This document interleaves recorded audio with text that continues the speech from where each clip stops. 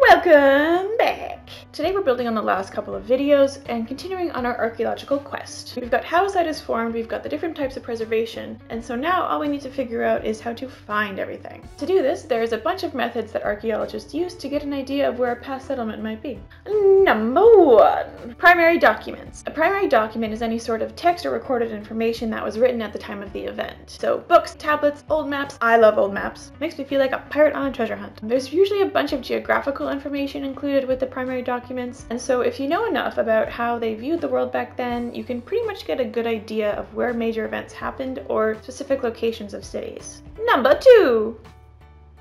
Getting to know the locals. Normally, digs happen with teams from all over the world. I doubt you'll ever really work in a place that you can bike to from your mother's basement. And if you do, you should probably move out of your mother's basement. The best thing to do when looking at sites in a foreign place, go ask the farm boy down the road. Interact with the locals living there. If it's an area that's seen centuries of human activity, they're bound to know a few places where you can find something. Tons of sites are found by locals going about their daily business all the time. Archaeology is not an introverted profession. Get friendly and you won't be disappointed. Number 3. Surveys. This is a fun one. Surveys are essentially long walks you take with your friends, but you keep your eyes on the ground the whole time. It's essentially no different how you hang with your friends now. Just replace your phone with the ground and you have the perfect survey team. As you walk along in a systematic fashion, you'll take notes of finds along the way. Areas with a higher density of finds are better targets for excavation in comparison to those with a fewer density of finds. Obviously, this only really works well if you have an area without a lot of vegetation. If you've got a lot of shrubs, small test pits are usually dug to see if there's anything there. Sampling really helps on all sorts of landscapes because archaeologists usually don't have the time or the funds to excavate the whole of the site. How they decide where to dig can vary. Sometimes there's a system put in place, but other times it's just simply random, and usually a computer does the random generation for us. Number 4. Space!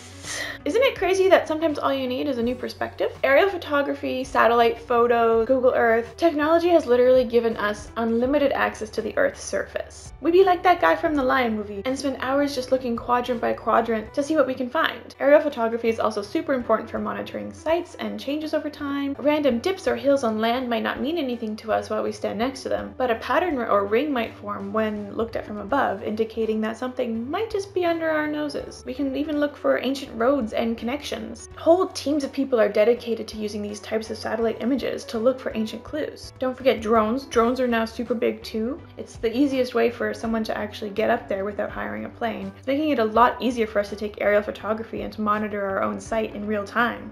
Number 5. Science. Thought you could get away without learning about science, eh? Wrong. I cried when I found this out, honestly. This girl almost didn't graduate university because of a stupid chemistry course in her senior year. Big ups to Jordan for being the best chemistry tutor out there. Geophysics. We're studying things that come out of the earth, so it only makes sense that some earth sciences would cross over into our field. Now, archaeologists use mostly 2 main types of geophysical technology. Ground penetrating radar, or a GPR, does exactly what its name says. It takes radar and penetrates the ground with it. It's just sciencey enough to detect features and differences in soil composition. The other cool sciencey thing that we use is a method called magnetometry. Using a magnetometer, someone clearly was not creative when they came up with that name. Along the surface, we can collect data and produce images of what the ground is like up to 2 meters below the surface. Human activity changes the magnetic reading of the soil. Don't ask me how, that's very sciencey. But this can happen from digging, planting, burning, you name it. Number 6.